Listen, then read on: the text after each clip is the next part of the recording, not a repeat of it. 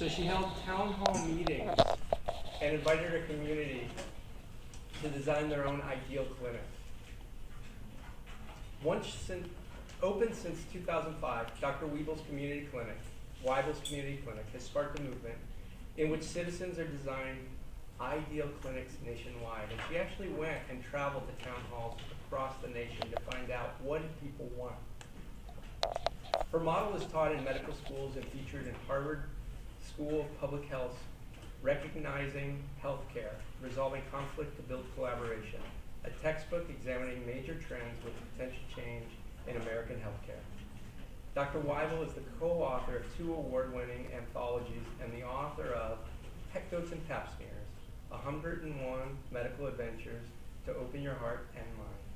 She's been interviewed by CNN, ABC, CBS, and is a frequent guest on NPR. She also, it's not in here, but is a article writer for the Oregonian as well. Today she will share how you can create your own ideal medical clinic. Welcome, Pamela.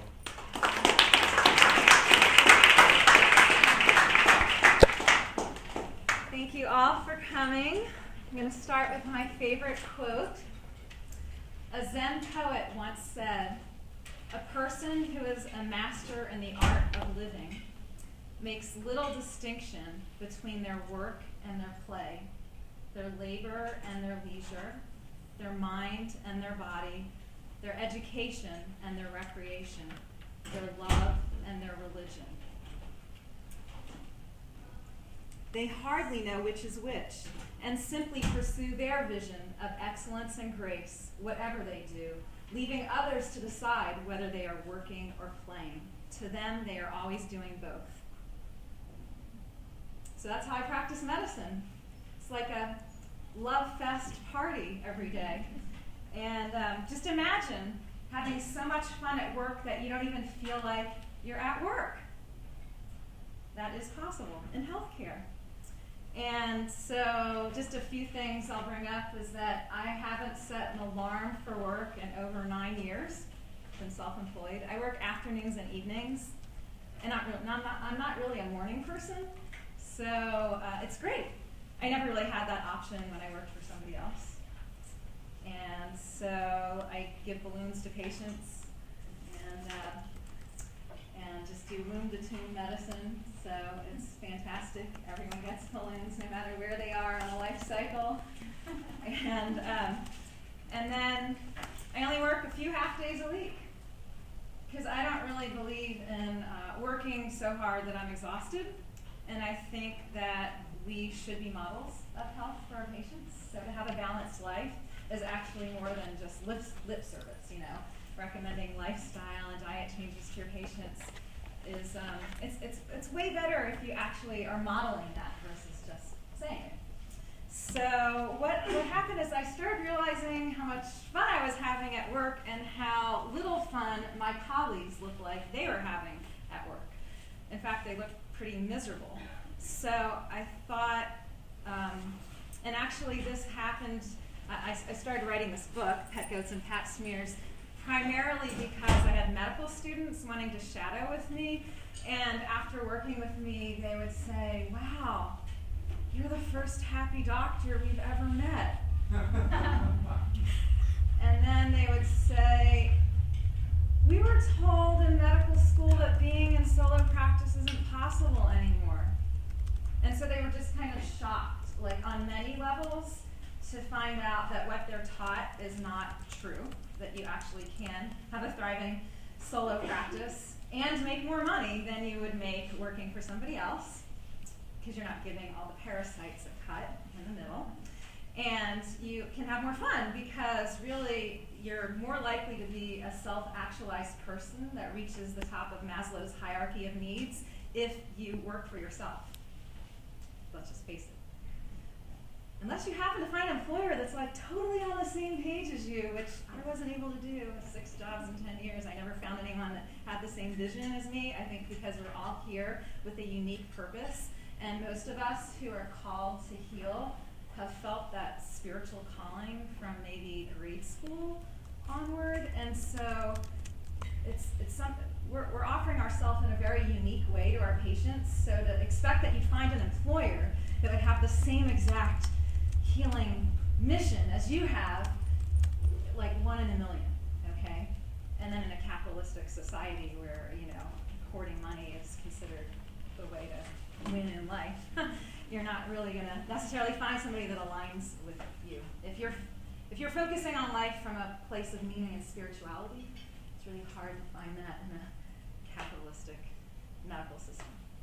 So anyway, I wrote this book, and it just has like my best 101 patient stories from 20 years of being a doctor, mostly in an ideal medical practice, so that people could, it's like chicken soup for the doctor's soul without sacrificing the chicken. And it's like, there's actually, I went to all these book marketing events, and then they want us to kind of locate where in the bookstore our books should be sold, but there's no location for happy, uplifting medical books in the bookstore. And Barnes & Noble, like, it's a very few books in healthcare that are really uplifting and inspiring, and so it might be the first in its own genre of happy pap smear books with goats.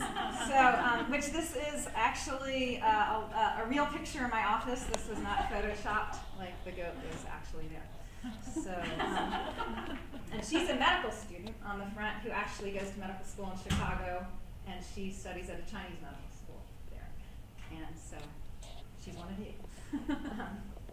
Anyway, so I wrote this book, and I was super excited to like get it out to everyone. It's kind of like, I felt like I was a little proselytizer, you know, wow, look, we could be having fun, isn't this great? And I was just like, really excited to finally have something to give people. And then 2 days later, after I published this on September 29th, 2012, one of the pediatricians in our town shot himself in the head in the middle of the day in a public park. And so I guess I finally understood, like, it's really hard to inspire people who are so far gone. You know what I mean? I'm like in a profession of allopathic doctors who are like basically PTSD'd out, you know? Like, I don't know if you've been to an allopathic doctor lately, but like, is anyone home? Like, their eyes are glazed over, they look like they're suffering more than, I mean, it's really sad, because I love my profession. Both my parents are doctors, and I see the potential of what medicine can be, and it's heartbreaking for me to see my colleagues in so much distress. And so I have, like, I carry around with me, you know, the man, you know, I never met him, but, you know, here's the pediatrician in my town who took his own life and left, like, 4 children and all his pediatric patients who adore him. He was, like, voted one of the top doctors in Eugene. You know, these are well-respected, well-loved people. Why are they killing themselves? And at his memorial service, I realized that, oh wow, both the men I dated in med school are dead. So that was kind of like a shock, because I thought, oh, maybe they're suicides too, which actually they turned out to be drug overdoses, which it was really hard to get a confirmation that that's what it was, because nobody likes to talk about it, because, you know, it's like you could burn in hell forever if you're the religion that believes that, or, you know, there's stigma, you know, about discussing mental health in any real way. So anyway, I, you know, carry their pictures around with me, and it's, you know, these are all, these two, I dated these people, I love these people, and they're not here, and it's tragic that this is the state of allopathic medicine right now, as we lose like 400 physicians per year to suicide, which the average doctor has a patient panel of 2,500. So it's like, wow, nearly 1 million Americans are going to lose their doctor to suicide this year. Anyway, this isn't supposed to be a depressing talk, but I'm just trying to say, like, this is kind of what I was up against when I was like, hey, we should be having fun. Like, it didn't register, okay? So it's good that I'm talking to you now before you start into your practice, because I think a lot of people, especially in allopathic medicine, do sustain more trauma when they actually go into their practice, because they keep thinking the light will be at the end of the tunnel, meaning after my first year of medical school will get better. After the second year of medical school, it'll get better. When I start residency, it will finally get better. It like never gets better for lots of people, and they start their first job where they think they could finally be a doctor, and it doesn't get better because they're working for, let's just face it, like abusive employers, and it's like being in an abusive marriage that you can't get out of. And by that time, people are in survival mode, and it's really hard to convince them that there's another way because they're not home, you know? So they need like intense therapy and things like that. So it's great. You guys are still in school, and you can take this all in before you make any mistakes and go down a path that would be hurtful to your soul. And I think your program is probably just less brutal than allopathic medical training programs, I hope. You're getting enough sleep, and that you get to do yoga and get free massages, right? That you have to do massage. Wouldn't it be cool if we had to do massage as part of our training in allopathic medical school? Anyway, so I thought I'd share a few stories from the book just so you could understand what a typical day is like for me in my practice. Has anyone read this book in the room? Like 4 or 5 people? Okay, great. So it will be available at the end if anyone wants one. I think I'm just going to sell them for $10 each or something. So I sign every book. I kiss every book, like I stay up at night, and I kiss them with my own lips. This is my relationship right now, this book. And so anyway, let's see. So there's a chapter, I think it's chapter 4 maybe, called Forget the ER, Try the DMV. So what happened is that I was just at the YMCA one day in the dressing room. It was like my day off. People think when you're self-employed that it's going to be miserable, like you'll never be able to get away from your patients because you're the only one, and they're going to call you all the time, and they're going to really get on your nerves. It's going to be like having 2,500 really nagging children hanging around your feet, you know. Which, if you're in functional practice, you teach your patients to be really functional, and they don't bother you on your time off for the most part. And you have long enough appointments that you answer all their questions so you don't get stray phone calls at all hours of the night. Anyway, but this gentleman injured his finger, and he called me wanting an appointment. And so I was like naked in the YMCA dressing room just trying to figure out how I was going to see him for an appointment. And then I realized, like, from there I was going to the DMV to do my, renew my driver's license. And I knew that he lived near the West Side DMV in Eugene, and so I thought, you know, just quick thinking, because you know your patients, I thought, well, instead of him driving all the way to South Eugene, which is really not that far, like Portland is much bigger, so instead of driving the extra 5 minutes to South Eugene, like, he could just meet me at the DMV, and I'll examine his finger there, because, like, I knew he didn't need stitches from what he was talking about on the phone. It was more like, does he need antibiotics for an infection? So when I told him to meet me at the DMV, he was like super excited because it turns out he needed to transfer a car title. So wow, we took the same number and sat next to each other. I examined his finger, and he didn't need antibiotics, and everything was happily ever after, and he didn't have insurance. He paid me like $50. And then my license renewal was $40, so I like made $10 sitting at the DMV. And then when they called our number, we both went up to the front, and he was like super excited. You know, everyone at the DMV is usually like, you know, even the people that work there are sort of like, you know, so, but everyone was laughing and smiling because he explained how he just had his medical appointment in the waiting room. It was just like the coolest thing ever. So, like, think out of the box. Like, it's sometimes easier to have your medical appointments in a park, or in a swimming pool, or somewhere else besides your actual office, since it can be more convenient and more healing, depending on the weather and all that. So that's one fun story. I've done a lot of other appointments, like in grocery stores, and in the YMCA, and other places, and then there's a little, let's see, there's a chapter called Soap Opera. Most of the chapters, by the way, are like 1 to 3 pages, and they all have cartoons. It's kind of really lighthearted. Perfect bathroom reading. So anyway, the soap opera story is, like, I have a gift basket by my door in my office because in case I run late, I like to be able to give people a gift. You know, instead of just saying, I'm sorry, I'm late, I'm sorry, I'm late, I'm sorry, I'm late, which was like my standard line for like 10 years working at other clinics. Like, I never thought, oh, let me give them a door prize or do something more than just say, I'm sorry, I'm late. You know, so I thought, okay, this is great. I can go to Saturday Market and basically support local artisans who are making these amazing soaps and lotions. So it's all like body care products and cool stuff that people, could use anyway. So I'm supporting, the local economy, and I am allowing people to pick a gift that's worth like maybe $5 or less. I have a lot of goat's milk soap in there. I somehow just really glommed onto goats lately, and so anyway, people will come in. Like if I'm more than 10 minutes late, they get a gift. And it's really cool because like sometimes you open a chart and you realize it's the patient's birthday, but you didn't come prepared with a present, but they could pick something from the gift basket. Or like it's their anniversary or some other milestone, or they quit smoking, and so you want to give them a gift, and now you're all set up. And so sometimes if I'm 9 minutes late, I'll wait an extra minute just because it's so much fun to give gifts, you know what I mean? And they get balloons sometimes too on patient appreciation days. So anyway, what was really funny about the soap opera story is that I guess like somebody in New York City, a reporter found out I was doing this, and it was like, they were like, wow, a doctor is giving gifts to patients, and it like totally made the national news. You know what I mean? That's like how far gone we are. Like we're so out of touch.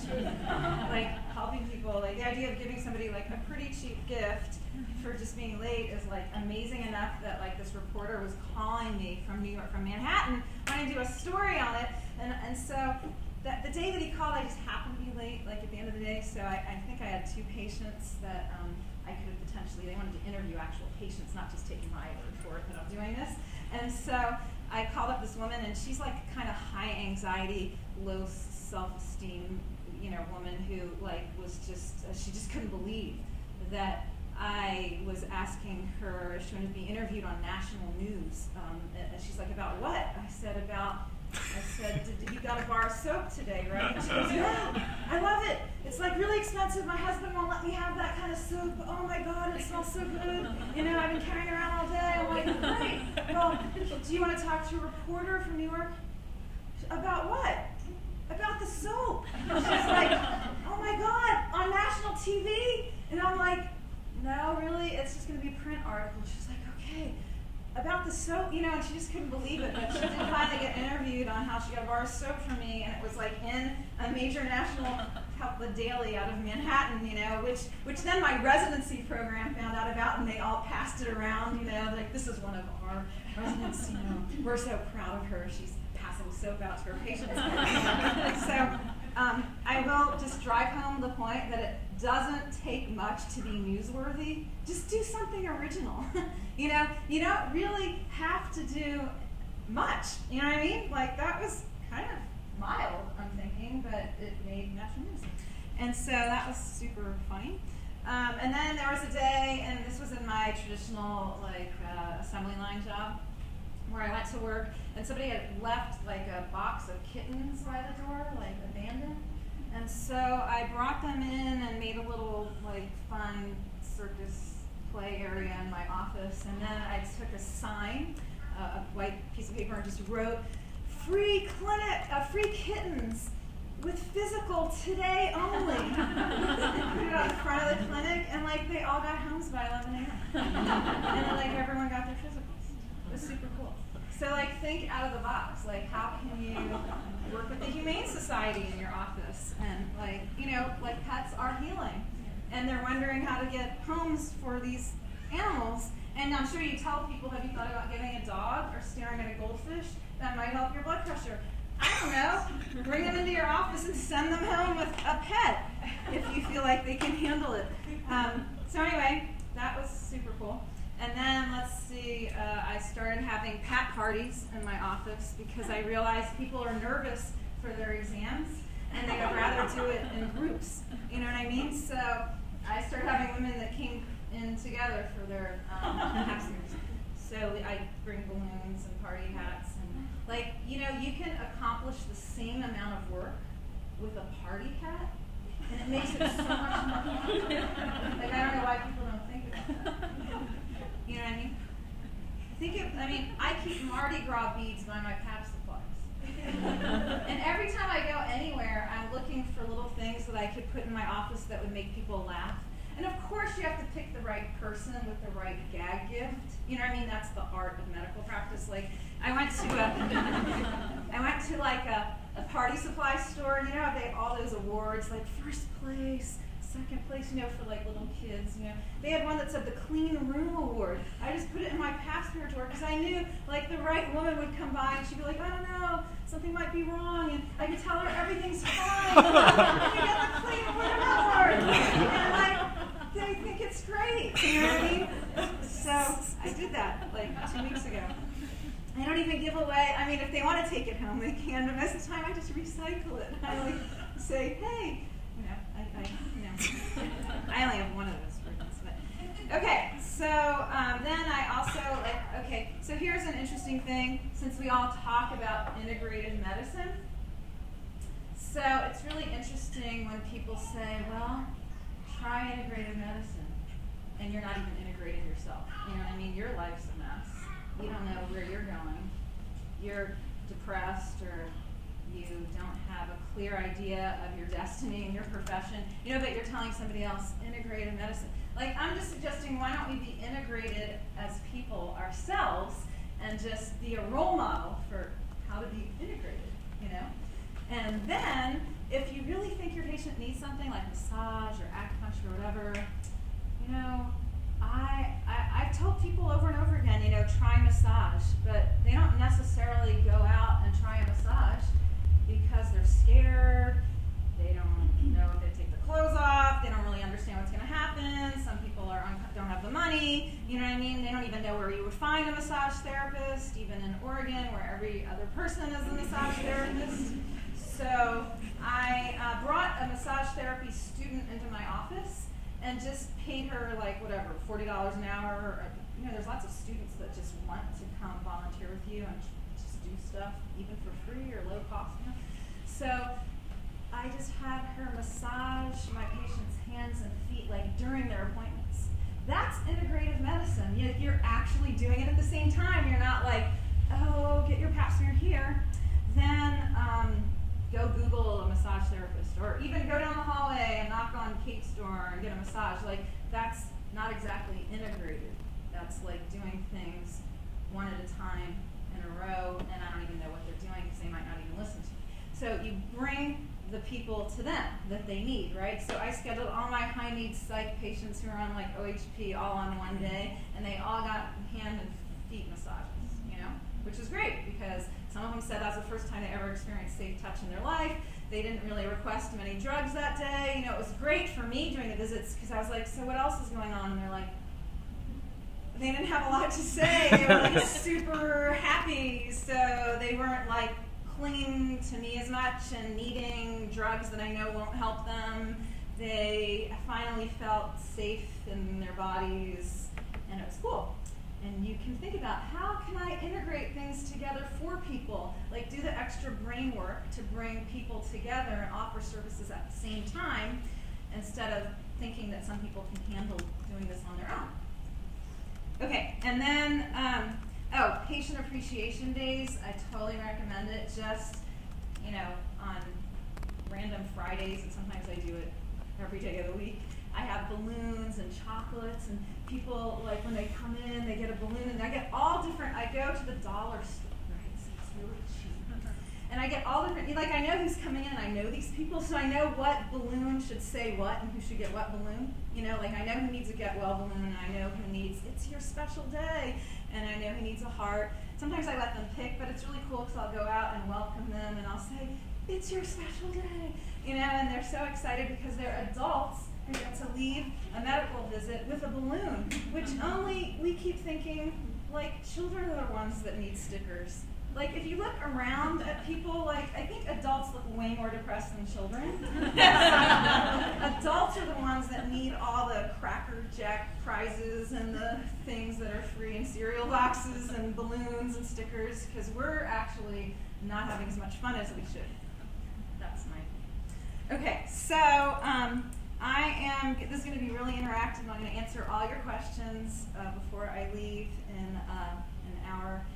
Is when this is going to be over, but I'll stay as long as it takes to answer everyone's questions. Like, sometimes I've stayed 2 hours and sat in the hallway and answered people's questions, so I don't know how much time you have, but I I try to be really fast-paced and get a lot of info out, so if you want to take notes, go for it. I'm going to cover everything that was promised in the little flyer. So let's see. First, I have to say I reviewed your catalog, and it looks like you guys get a lot more practice management than any doctor I know in medical school, any medical student, which is kind of depressing again for allopaths, because you guys really understand how to run a business when you graduate, and we still are clueless because we don't get trained in practice management as well as you do. So congratulations. You guys should be really successful. You're ahead of us. But so what I promised is that you should be able to claim your vision and liberate yourself to practice medicine in alignment with your values and the values of your community, how to engage your community, and how to thrill patients and staff, and it's super easy to do that. All you have to do is lead a town hall meeting, which doesn't have to be as scary as it sounds.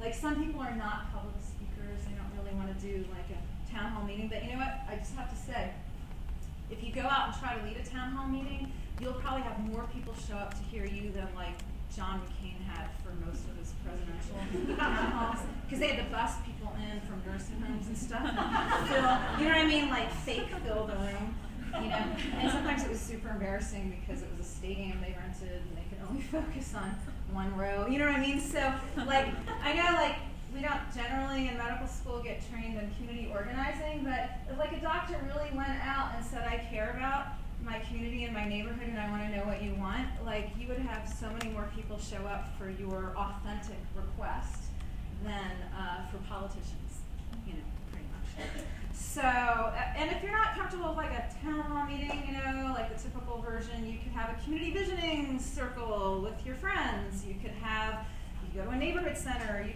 have to figure out who you want to serve. If you're only into pediatrics, maybe you ought to go visit a school.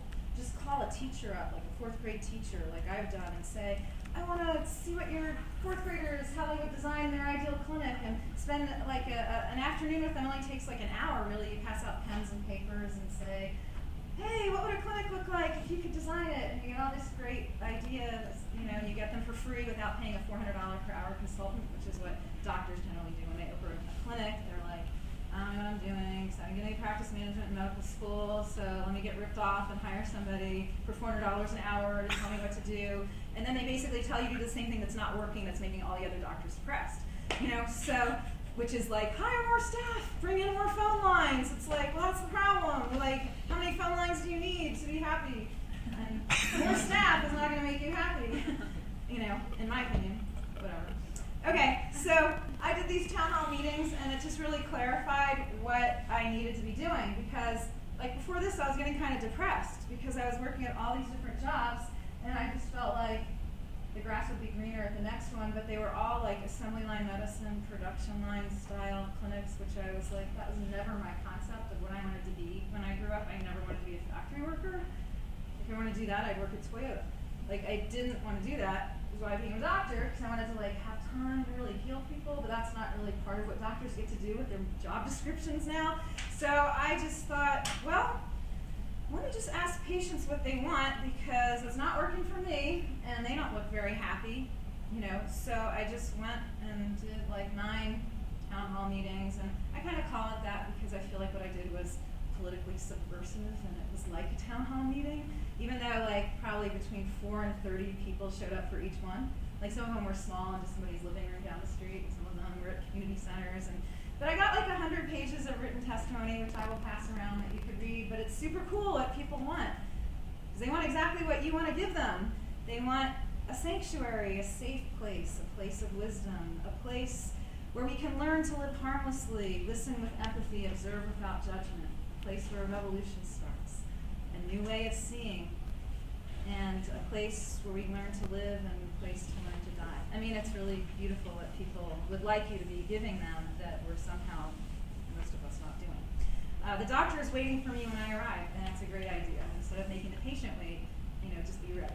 That would shock me, really. At the patient appreciation day thing, sometimes people pick me out randomly from an insurance list of doctors. They don't even know who I am. And then they come and they get a balloon and chocolates and a present, an hour-long visit, and they're like, oh my God, I hit the lottery. And I'm like, I I guess you did, you know, because they just randomly picked me out of their Pacific Source, you know, list of primary care providers. Anyway, minimum of 30 minutes per visit. The doctor is happy. These are just like random things that I think are cool that people wrote down. And healing is not symptom suppression. Work with the body, not drug people beyond recognition. No high front counters and benches separating people from people. A lounge of sorts. Sofas, not hard chairs. Like, if you want to know how to set up a clinic, like literally just go ask fourth graders. I mean, it's super easy. Like, they want comfortable chairs and fun colors and balloons, and it's like, I don't know why we have to teach adults this. It seems like a no-brainer in retrospect, but people just want to be having fun, and that's actually part of healing. Like, having fun and leaving your appointment laughing is a really good idea for the doctor and the patient, you know? I'd like to be treated as a peer and not a commodity. Overstuffed chairs eliminate the medical assistant who weighs and measures and takes notes that the doctor doesn't read anyway. You know, like, it's kind of common sense and cool, and I'll just pass this around and feel free to steal ideas from there or have your own meeting somewhere.